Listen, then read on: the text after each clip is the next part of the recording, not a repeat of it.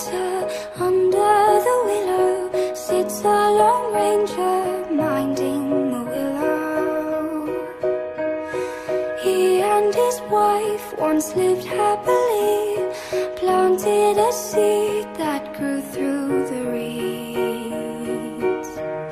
Summers and winters, through snowy Decembers, sat by the water, close to the embers, missing out the lives that they once had before.